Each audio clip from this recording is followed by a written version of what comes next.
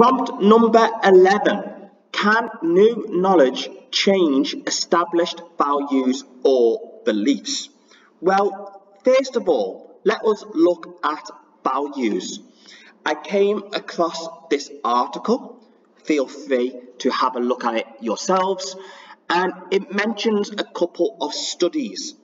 One study suggests that we change our values based on self-interest, and another study suggests that our values are influenced by the tribes we belong to.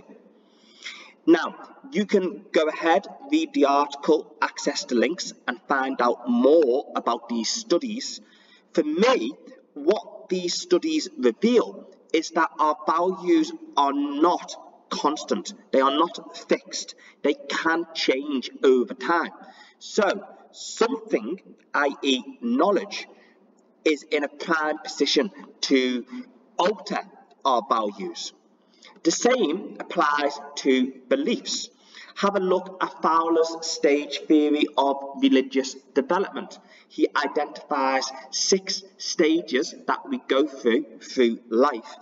And because we go through different stages, it is implied that, yet again, beliefs are not constant. They are not fixed. They can be affected, and if they can be affected, then they can be affected by knowledge. And look, the geocentric, heliocentric theory, classic example of this, although I would encourage you to find something a bit more advanced. However, do bear in mind, secondary values can change, but primary values seem to be more set in stone. Read the aforementioned article, it elaborates on that.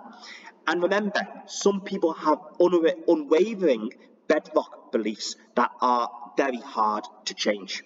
So, thank you.